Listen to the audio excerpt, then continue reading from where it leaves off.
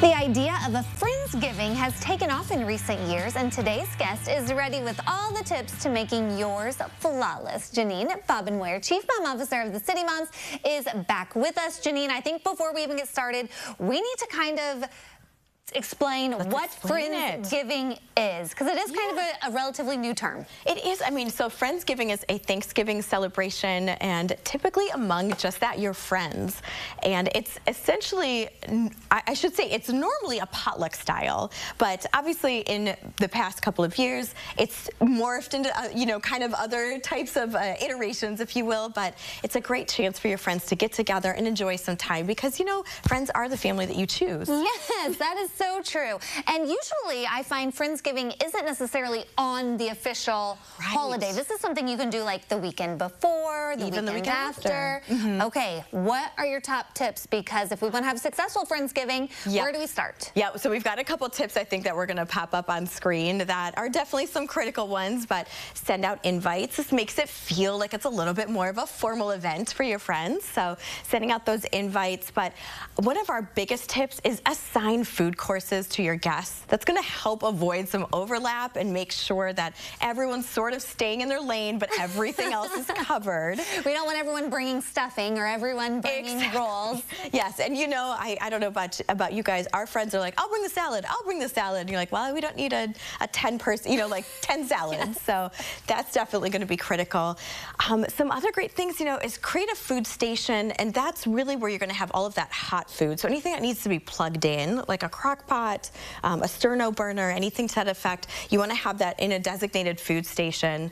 And then also create a designated drink station. So we actually have this bar cart here, which works really well to just make that a mobile opportunity at Friendsgiving. But also another option is to really create one yourself inside where everything is laid out. Yes, okay. And then look at this table. It is set up so beautifully. It's time to bust out the fine china. I mean, enjoy, because so many of us have lots of fun plates and bakeware and glasses that we might have at home that we're just not using that often. This is the time to do that. So we've got some really fun place settings out here. I mean, I love just having kind of this brass type of silverware, one of my favorites. So this is always coming out for us at Friendsgiving.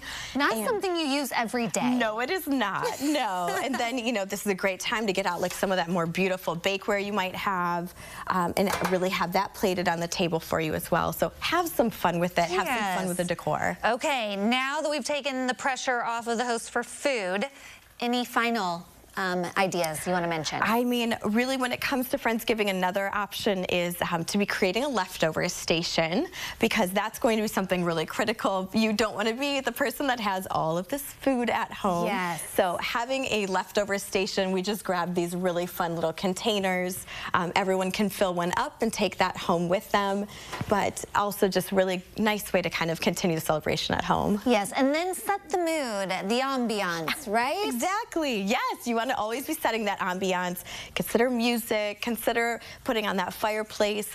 If you don't have a fireplace at home, there's also obviously that visual that a lot of our smart TVs have of that just burning log. So yes, and some places it may be warm on Thanksgiving and too warm for that fire. Well, these are such fun ideas. If people want to learn more, you are such a great resource. You're online, socials. We are. Find us at City Moms and all the socials. citymoms.org is our website, and lots of great other holiday tips and tricks coming. Yeah, and they can join. It's like you join this group and you start networking. Yep, we've got a free membership everyone can join, so yes. Okay, very good. Such great tips to just spice up Thanksgiving with your friends this year. Janine, thank you so much. Thank you.